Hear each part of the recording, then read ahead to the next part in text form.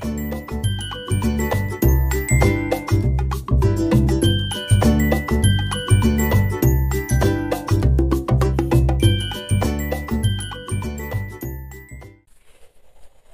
everybody, it's Cara here and I am so mad. Oh, I've got a whippet with me today, which is quite exciting. Hey Lars, oh don't disappear. You can just about see her, she's just sitting here. So, hello darling. Gonna do any crazy things on my video today? Hey, gorgeous girl.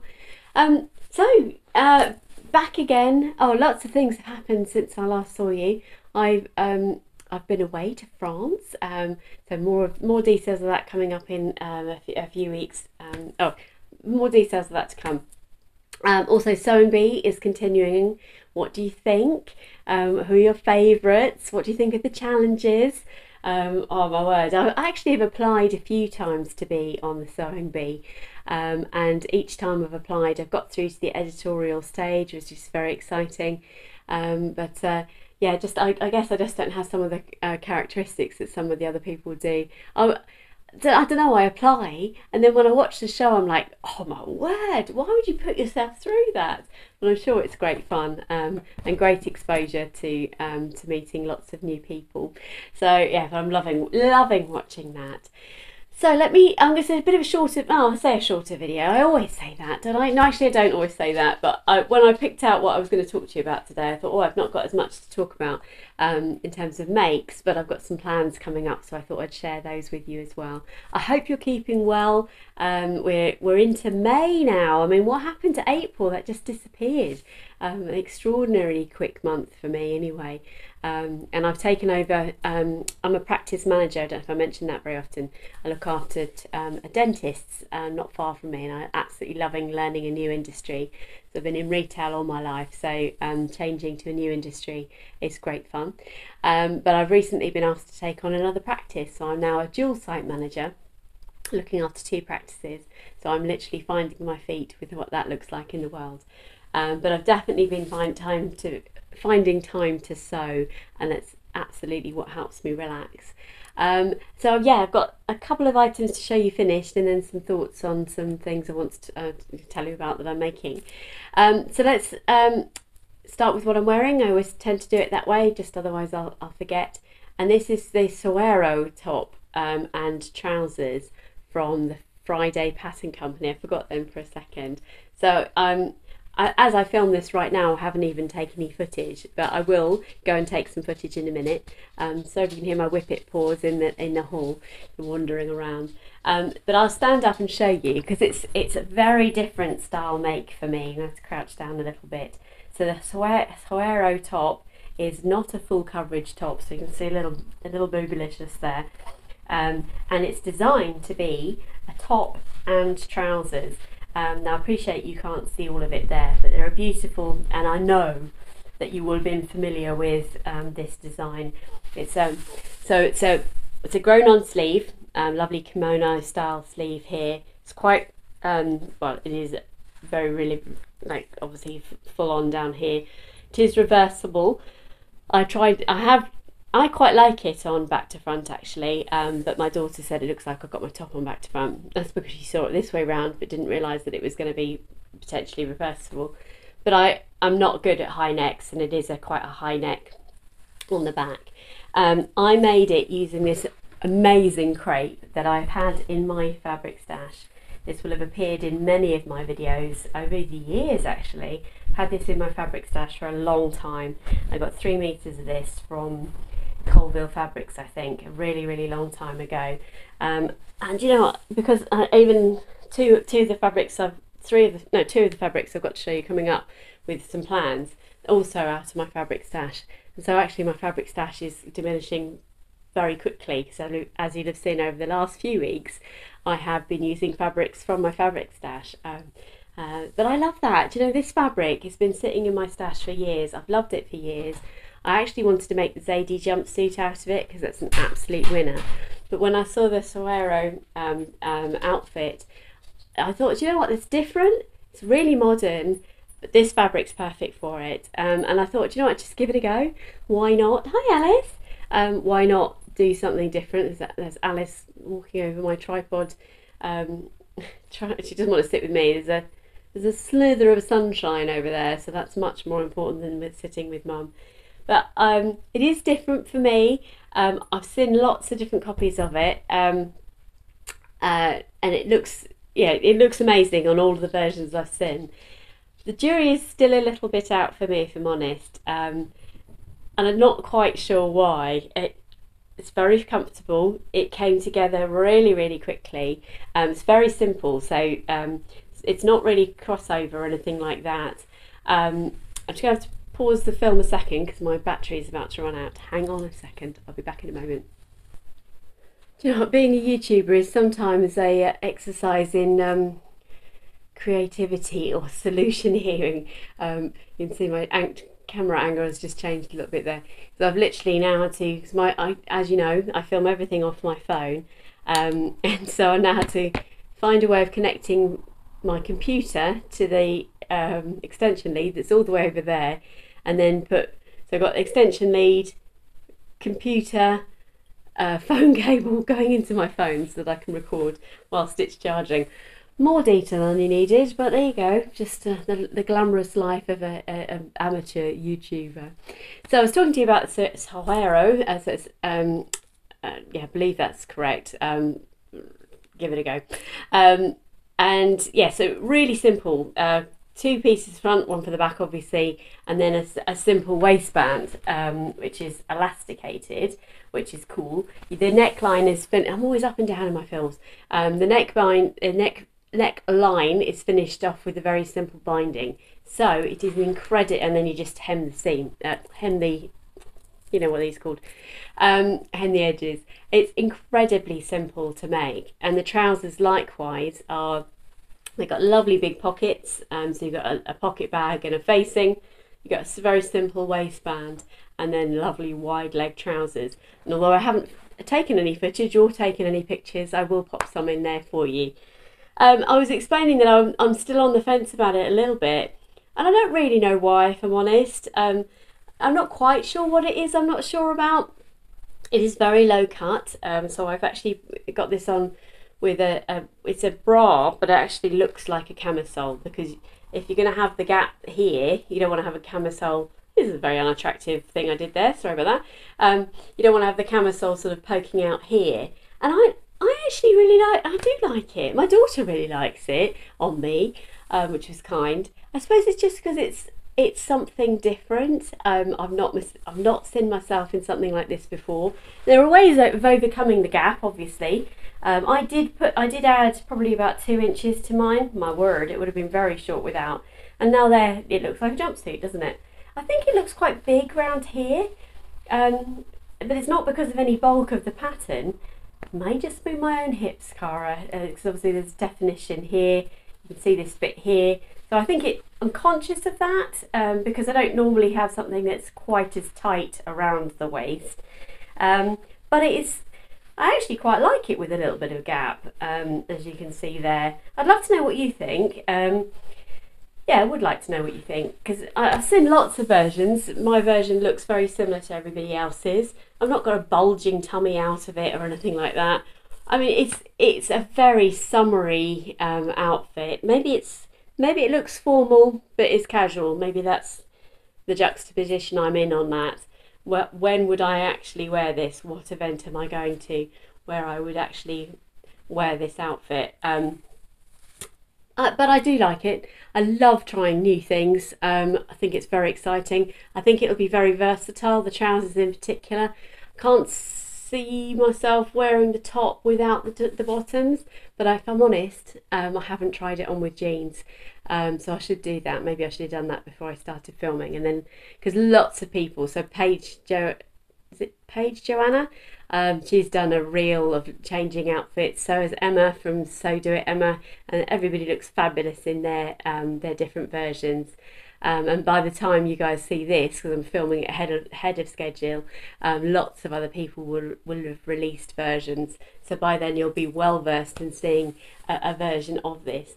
But I thought I'd pop it on today just to show you. I am actually going to change for the next one, because I haven't taken any footage of that one either yet. So without me putting it on, you're not actually going to see what it looks like, and without putting it on, it doesn't look anything. So I will pause the video for a second, pop that on, and I come back to you. Hang on a sec. Okay, I'm back with you. Gained a whippet since I left. I say moving cameras and things, for those of you that do vlogging out there, you never get it set up exactly as it was. It's a slight change, and I've just been taking photos outside. Gained a whippet by the looks of it. So you'll remember me talking about this chiffon fabric, which I got from Rainbow Fabrics. It was an absolute steal. It was £1.75 a metre, I think, or something like that. So I got quite a few meters of it, and I have never made the wilder gown before, but wanted to give that a go. And so here it is. I'm going to put some pictures in because I've just taken them, and some footage as well. Kind of match Alice a little bit. The wilder gown, everybody knows about the wilder gown by Friday Pattern Company. Seem to be making a lot of their products at the moment. I had mixed feelings, if I'm honest. It is traditionally a high neck. You normally would put this like so, and have it up as a high neck. But I'd seen a number of hacks or variations of how to wear it, and this was my preferred. So if I come right in, because I always do, I've basically ruched this right up, and then I've put a little knot in either of those, so that it sits open. I've actually got it on with a little belt. Now in the footage you'll see here, I can't get this off now that I'm filming, how typical is that? You'll see in the footage that I show you what it looks like. Oh my word, I really can't get it off. It's only tied in a very loose knot. Right, let's go. So it's quite a loose fit. I did elongate the sleeves, or made the sleeves a little bit wider, because I just wasn't sure about the plain sleeves that were on it. But yes, so that's, you can't see the bottom of it, I appreciate that, but it's full length, and you'll see that in the footage. You'll also see me in the footage. I appreciate you can't see my head right now, which is probably no bad thing, that I wanted to cinch it in. Now I'm still on the fence about, I am actually on the fence about this dress altogether. Now I like the look of it, I like the design of it. So actually if I move that to that side like that, and get my ties caught in, and then I sort of ruche it out a little bit, just sort of blouse it out. That's my preferred way of wearing it, just gives me a little bit more silhouette, I think. The key problem I have with this is the sleeves, because it's a grown on sleeve, I think. No, it's not, no, it's raglan sleeve, isn't it?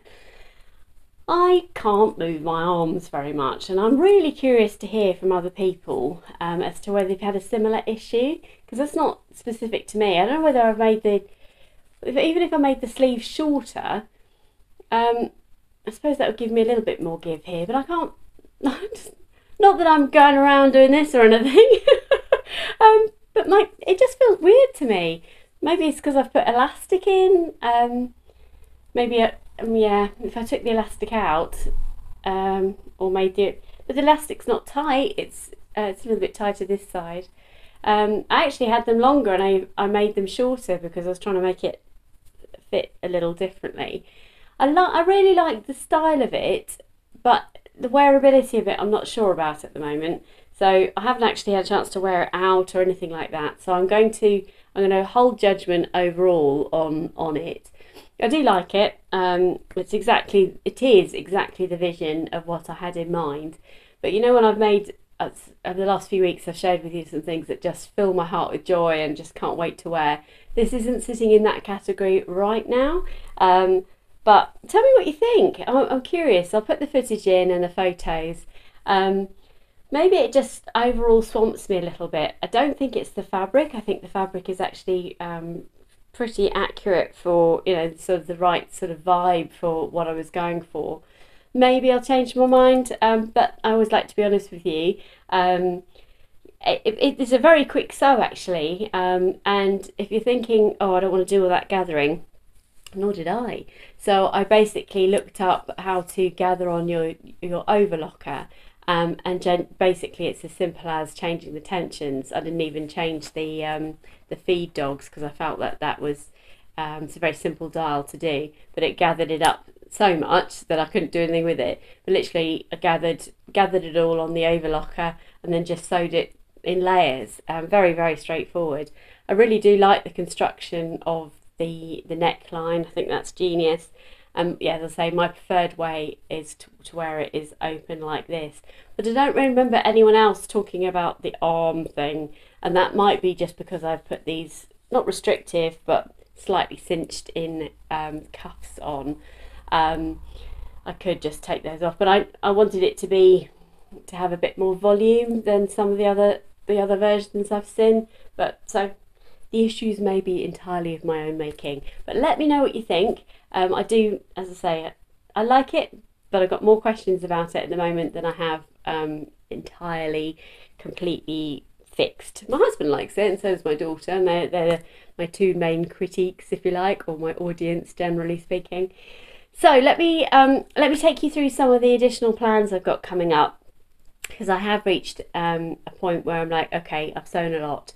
I'm delighted to say that a lot of fabrics have come out of my fabric stash recently, some of the fabrics that I've hung on to for a long time, and I reflect on that now, that I was just waiting for the right project to come along. So my fabric haul, stash rather, isn't big at all, really isn't. I think probably maybe I've got tops maybe 5 or 6 actually usable pieces of fabric, may even be less than that right now. Because the rest of the boxes are filled with large remnant pieces or fabric that isn't seasonally appropriate right now, so nothing I can do about that. But let me take you through some plans, because I've gone a little bit crazy on Atelier dupe fabric patterns. The fabric I also could go mad on, but it's not in my financial reach at the moment, but I could save up for that. It's Atelier dupe. You'll all know the Frida blouse, highly populated by a little whippet head here, highly talked about by the wonderful Andrea from Beyond the Pink Door. Hi Andrea, if you're watching. I was totally inspired by hers, as were hundreds of us, or thousands probably. And then Rachel from Stitched Up also did a sew along, which I haven't had a chance to watch yet, but I know it was very, very popular, and I can see why. It's a lovely style blouse. For me, I have got that pattern. I haven't made it because of the whole high neck thing that I was nervous about. But when I saw the Olivia blouse, which I'll put the stock photo here, oh my word, it's perfect. It's like the right combination of the Frida blouse and slightly different. So actually, ironically, the neckline sits like this, as you can see from the stock photo. It's got a blouse, a blousey sleeve, very similar to this, not too big, not too small. And then you get the option, it's got a pop over placket, which is great. And you got the option to make a shirt or a blouse. Oh, I'm gonna yawn. A blouse. Sorry. Don't know why I'm yawning. I'm not tired. You got a option to make a blouse or a dress, and I really like the idea of a dress. It looks like a really simple straight up and down. I really like the idea that you can cinch it in with a belt. I've tried to make straight up and down dresses before, and somehow that loses my silhouette a little bit like, not that this is a straight up and down dress, but without any definition, I think it's quite a lot. So I'm curious about that. The two other patterns that particularly caught my eye are the Tilda shirt dress. I'm just dreaming about that, really. This, you know how Instagram spams you with adverts and things? Well, there's an advert. If I got it, I'll put it on here. I think it's from Snapdragon, I want to say. It's a beautiful maxi length shirt dress in this wonderful fabric, and it's just haunting me. So I asked everybody on the fold line, because you can ask questions on their Facebook group, had anyone seen a pattern similar to this? And the Tilda shirt dress came up quite often. And Ali sews, or Ali Sewn rather, over on Instagram, is one of the people that I regularly chat with. Hi Alison, or Ali. She kindly shared on the Facebook group a picture of her version, and it looks amazing. She did advise to size down because it's quite a lot of ease in it, and so I have purchased that. In fact, I bought the Olivia blouse and dress, the Tilda shirt dress, and also another dress, another pattern called Charlotte Lou, I think it's called, which is a very simple shift dress. But what I liked about it is that it has a casing for the middle, so you can use a ribbon to draw that in. I actually thought it was quite similar to the Hilda dress from Sewing Revival. Andrea talks about that dress, whereby you've got a casing on the inside. I think then it must pop out. Then you can basically make a belt, but you don't see the back of the belt. You only see the front part. But it basically means you haven't got to worry about holding onto a belt, or not losing the belt. So with this one I've done here, this is just, I just take it on and I tie it in. That slightly winds me up that when I put it away I've got to keep the tie and not lose it. So long way of saying that I bought the Lou dress as well, not really because of the dress itself, but I was curious about the construction. As it turns out, in hindsight, it is the simplest, just one rectangular piece that you basically sew on. It starts about there and goes round, but I look forward to sharing you. I'm going to do my Atelier Jupe collection video at some stage in the future once I've made all of those. But they did come together really quickly because I basically made 2 dresses in a day, literally from putting together the PDF to finishing the dresses. Mad, I know, but true.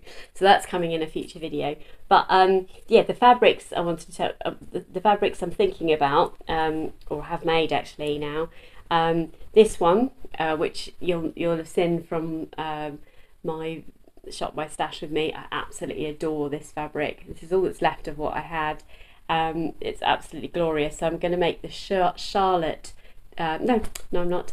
I'm going to make the Olivia blouse, but the dress version in this, because I just think that's going to be stunning. Really excited about that.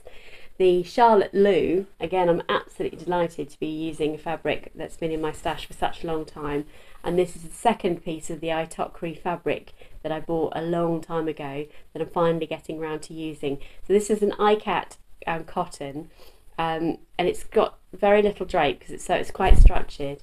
So a shift dress in this fabric is absolutely perfect. And I'm going to buy a orange ribbon to pick up the orange in that in order to draw that in. Then this Tilda shirt dress, I did think about using this fabric actually, but I decided to make the Olivia out of that. And then I got all 3 patterns from Fabric Godmother in their Easter sale, because I think they were doing, I think it was either 10 or 15% off, maybe 15% off over Easter, including of their patterns, which I thought, oh, now's my chance, I have to do it. So and then obviously I looked at the fabrics, and she was selling some remnants, and she was selling a remnant piece of this, a glorious fabric. Oh my word, look how beautiful that is. It's absolutely lovely. Now it has got a flaw in it, which I'm not going to be able to find on camera, but basically there's a great big long white line, which is just a flaw in the print, not the fabric itself, and it was significantly reduced. This is an Eco Vera, I think they call it, crepe. It is wonderful. It's got the loveliest drape on it, and having made up 2 of the dresses, I'm just going to go for it, I think, and cut straight into this and make my first Tilda shirt dress using this fabric. I just think it's glorious. I just love this. So that is very exciting. So I'll have a little bit of a collection of Atelier Jupe that I want to take you through as a sort of a video on its own once I've made all of those items, which is very exciting. And then the final 2 things that I wanted to talk to you about, a couple of videos ago now, I talked to you about the Emma blouse, and it's a free blouse.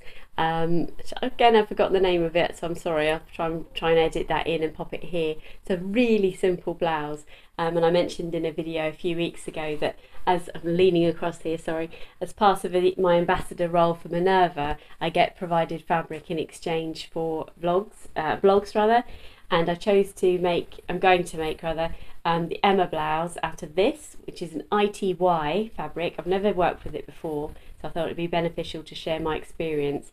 So this is a lightweight fabric. It's got a little bit stretch one way, but not much the other. It's got a beautiful drape to it, and the Emma blouse requires drape in order to make the most out of the really cute flutter sleeves. I'll try and pop the stock photo or even my photo of me wearing my Emma blouse there.